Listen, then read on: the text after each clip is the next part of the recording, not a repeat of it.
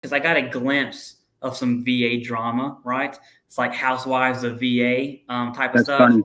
So basically what happened, and I'm going to speak from my understanding of what I saw. So the VFW essentially coordinated this whole thing and said, hey, we're going to have VFW reps. We're going to have VSRs, 20 of them to be exact. We're going to have a tent to where people can talk to VSRs, and then these 3 mobile CMP exam units, and we're going to get ratings. And Big VA was like, yep, we're down. So boom, they go. Louisville regional office is in charge of this. We come on Saturday morning, and the first thing the Louisville regional office says is, hey, we're not doing ratings. Now, you can imagine if you flew from Vegas or you drove from Texas, you're pissed off. And that's what happened. That happened on Saturday morning.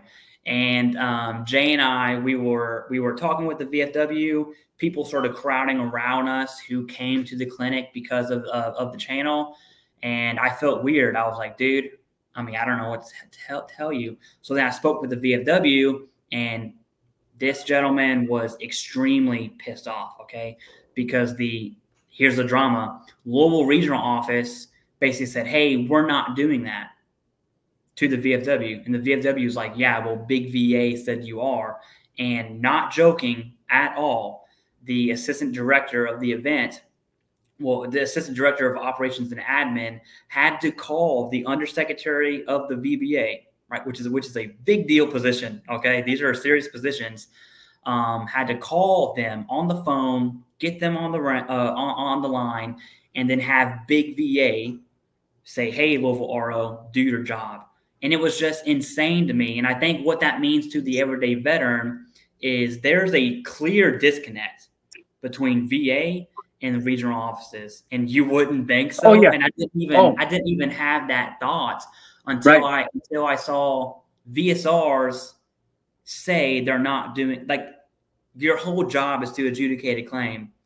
You go to a claim clinic, but you don't adjudicate claims. Like, what are you even saying right now?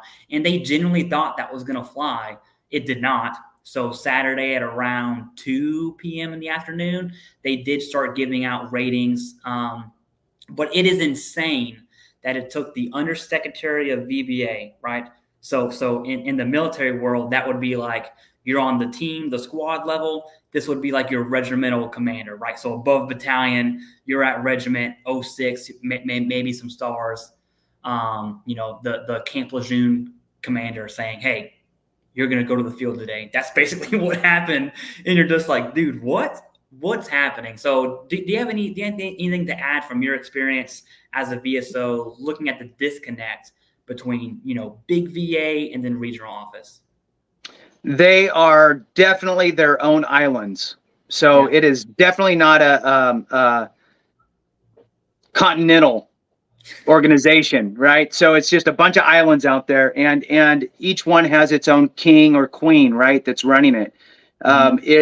Sure, you have the Big VA so like, look, it is almost absolutely like the states, if you look at it that way, right? So you have the president of the United States, you have federal laws, right? And then you have the states that go, I don't care. We can smoke weed here, right? And then it's like, oh, okay, well, that seems weird. But that's exactly how it is. All the regional offices operate differently. Some are that you would think that it's like Starbucks. You go in and you order whatever your drink is, and it's going to taste exactly the same. And they're going to say your name and all that stuff. And everybody's going to have blue hair. But it's not, right? It is definitely not. What's funny, Clay? The blue hair one, that one got me. That one got me.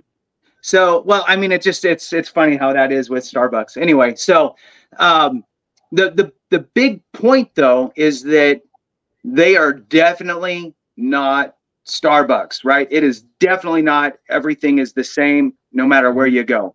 It is the opposite. They have a lot, just like the medical side, right? The VHA, the directors that run their healthcare facility with all their clinics, they have a ton of power, and they are left to do what they want, right? As long as they're meeting the overarching mission, right? They might get handed down some things, right? Maybe you need to, boost up, boost down, whatever reduction in force or whatever it is. But how they run it, yeah, no, it's always been that way, at least as far back as I can remember. And what really sucks about that is one office might do really, really well. Now, where I was when I was accredited veteran service officer running my team, we were on a border county. So meaning that the next county over went to a different regional office and we went to a different one, right? So depending on the veteran, right? If you went here, then you went there. And if you went here, then your claim went there. And when we did this, now they got all the AI stuff that's just routing them all over the place. And they started that when I was there. But there's certain things that will always be in the more localized office. And that's going to be things like your VRNE, right? You got to go meet with your counselor. They're not going to AI figure out that they have more time in Florida, so you got to go to Florida for your VRNE. No, you got to go to the local one. So what we found is in some places would do certain things really good and better than the other, right? And so sometimes we would actually say, hey, look, your case is about this. You need VRNE. You need to do it here because we have a better VRNE counselor that you're going to see who's a little more open to actually having a conversation versus the other one. And so the offices at the county veteran service office level would work with each other and refer people back and forth depending on what the needs were to get the better result for the veteran. So anyway, yeah, that's horrible. I can't believe that you talk about thinking that everything is set up. You got all your T's crossed, I's dotted, but it shows you the pushback, right? Yeah, that they have for wanting to do anything like that. So here's the takeaway, right, Clay? Is whoever said that felt empowered to say that because that's the overarching feeling, right? Yeah. Which means that conversation's still happening. Hell no, we're not going to keep doing this. Next time you need to say no or whatever it is, right? Or we need to somehow get out of this. And they're going to use the same argument. We have other work to do. There's people, they have every argument you could think of not to do it.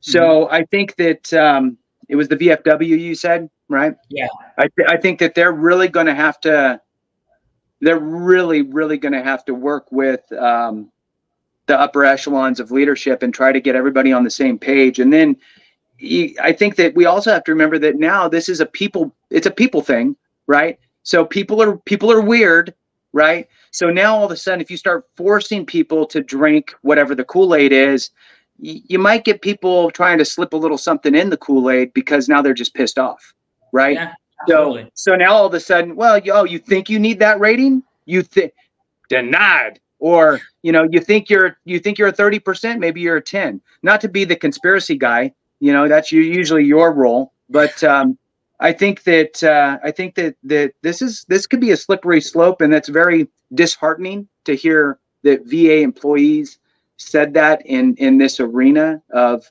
we're coming together. I feel like a politician. We're coming together so we can deliver benefits to veterans, and they don't want to do that. That's weird. So yeah, I don't know. That's mine.